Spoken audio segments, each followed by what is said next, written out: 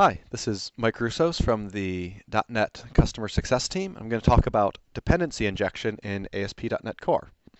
For those who aren't familiar with the concept of dependency injection, it's a design pattern where a component's dependencies are loosely coupled to it so that they can be easily swapped out for different dependencies, or different dependencies can be provided in different environments, and you don't have tight coupling between different components. So as an example, in an ASP.NET Core controller, like this customer's controller, rather than having a specific implementation of iCustomer's data provider, which is our repository API, which we depend on here, instead of that, we have an argument in the customer's controller constructor, and ASP.NET Core will provide the registered instance of this type at runtime. So the developer can, when they're registering their services, easily in one place change, say, instead of having one implementation of iCustomer's data provider, maybe they want to provide a different one. Or in some environments, they would like one, and in another environment, they would like a different one. And in any place where this type is required, we'll inject whatever the developer has registered, rather than having hard dependencies in lots of different components potentially. So the way that you register services, there's actually a lot of ways to register them, which is nice because it gives you some flexibility. The most common pattern will be to register all of your services in the Configure Services API. This is sort of the standard way of doing this in ASP.NET Core, because inside of startup.configure services, ASP.NET Core expects to be able to call this method and have its dependency injection container set up. So if we wanted to add an implementation of that type, of that interface we were just looking at, you could do that here by calling services and .add scoped or add lifetime or add transient, and I'll explain those differences in a minute. And that's kind of the default way of doing this. There's other options too, though. When you're creating your web host with a web host builder, before the ASP.NET Core app's web host has even been created, you can call .configure services on the builder and specify any dependencies that you'd like to inject at that point. And this is an easy way to inject dependencies which might be coming from outside of the ASP.NET Core app itself and coming from whatever process is hosting it. So as an example, if you have a Service Fabric application which is hosting an ASP.NET Core app as a stateless service, this would be a way that you could inject the service context and make that available to the ASP.NET Core app, even though the ASP.NET Core app typically would be running without any knowledge of the Service Fabric application that it's running inside of. So that's another option. The other thing you can do is you can use a non-default container. So you can create a container from a different dependency injection technology like AutoFac, and then use that container as your ASP.NET Core dependency injection container. So in this project, for example, I've added an AutoFac dependency and a dependency on the AutoFac extensions dependency injection package, which is where we have extension methods to plug the AutoFac container into ASP.NET Core. So then, in Configure Services, instead of returning void like we would normally do from Configure Services, we return an iService provider, which is going to be a type that that gives access to the container we want to use. So we have an AutoFac container we've created with their container builder, and this container builder could have been set up previously. It doesn't have to be set up in Configure Services.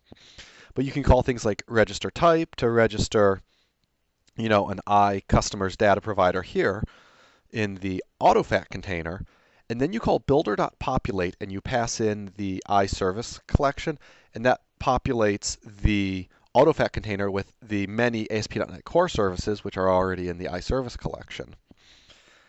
You build the AutoFac container, and then you return an AutoFac service provider wrapping that container. And now ASP.NET Core will use this container for dependency injection. And typically you wouldn't even need to store this container anywhere, but I've actually stored it in a field here so that you could imagine if there were other components of your process outside of the ASP.NET Core app itself which needed access to its dependency injection container, you could share this container and it would be usable other places. Now, one challenge here is that AutoFact containers, it's a best practice not to change them, even though you can. So you can call the .update method to change them, but it's recommended you don't do that. And ASP.NET Core containers are actually immutable.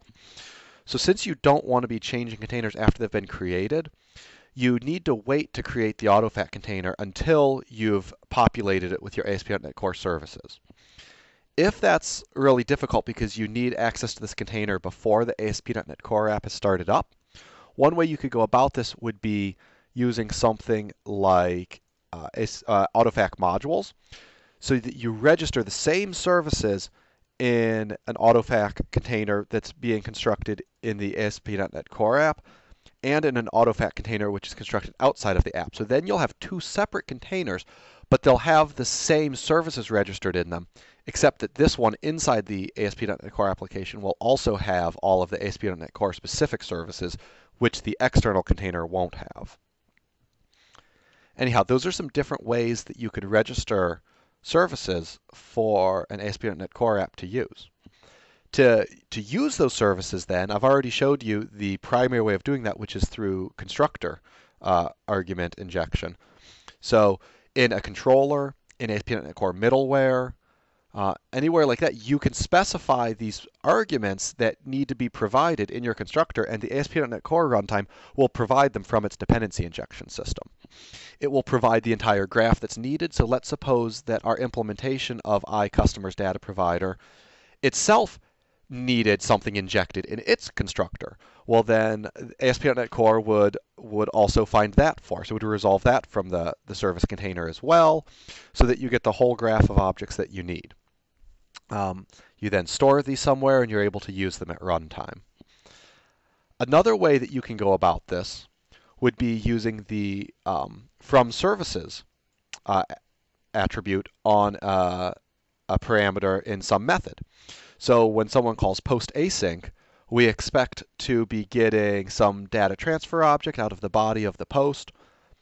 We can also say that we're going to need access to a resource manager, and that's going to be pulled from our service container. So this will be provided by dependency injection, not from the web request coming into the controller. So that's another way that you could do this.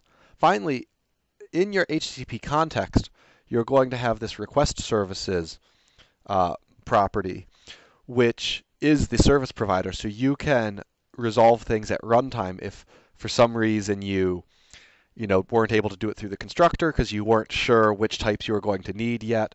You can resolve them at runtime calling requestservices.getService from the HTTP context. The recommended way, again, is just to use the constructor, but this sample demonstrates, a couple of other ways that you can do that if need be. Now, we had talked previously a little bit about the lifetime, so I briefly want to cover the idea of lifetimes in ASP.NET Core dependency injection. When you're registering a service, you'll notice that the add APIs on your service collection include things like add singleton, add scoped, add transient. What those mean are that's when the service type will be created. If you say add singleton, then we're going to either create one single instance of this type and return it for every request for that service. Or you could actually create the instance yourself, as we're doing here, and pass it in. And now this will be the instance that's always returned. We will never new up another instance of that particular type. So that can be useful if there's some API that maybe has state that needs to be persisted or that is expensive to spin up. You can just have a single instance that's returned. Now your default is going to be add scoped. Add scoped means that for every HTTP request that the ASP.NET Core app processes, it will create a new instance of that service, and then it will dispose of it as needed when the web request finishes. So this is kind of the default because you don't have a lot of long-lived objects that you don't necessarily need, but it also strikes the balance of at least keeping things alive throughout the web request. So you'll see that one used. And then add transient is as you might expect, a a lifetime where the service will be recreated every time it's requested. So every time a controller requires a particular dependency, or every time that a method requires it, the ASP.NET Core will new up a new instance of that object. So, and this matters too, because if you have registered multiple different dependency types and some of them depend on others, you want to be cognizant of what lifetimes they're using so that you don't end up with something with a singleton scope depending on something with or a singleton lifetime depending on something with a scope lifetime, because then you could end up with things, with state being reset unexpectedly underneath. So like as an example, we call services.addDBContext here, which is a helper method for registering an entity framework context with dependency injection. And this registers it with a scope lifetime. So then later, when I'm constructing my AutoFact container and I'm registering an I customer's data provider saying, oh, use this thing which I already registered as a DB context because it implements both, I'm being careful to say .instance per lifetime scope, because that's the AutoFact equivalent of the scope lifetime. And I don't want this thing to end up being a singleton, although that's not the default of AutoFact, but I don't want it to be a singleton when it's depending on something that's going to be recreated with every web request. So again, this is kind of a brief overview. There, to see more, there's pretty good documentation out at docs.microsoft.com. Go to the ASP.NET documentation and look for, under Fundamentals, Dependency Injection. And you can read up about a lot of the stuff I've been talking about here. If you're going to end up using something like AutoFact, they have their own documentation as well, which you can go look at, which covers using AutoFact in ASP.NET Core. And also, I suppose, a useful resource is the sample app that I was looking at is one that the .NET Customer Success team is just starting to put together to demonstrate some of these things we're talking about. And that's available up on GitHub. Let's see if I can find that repository real quick. It's under JJ Vertical Demos, so you can come take a look at that as well.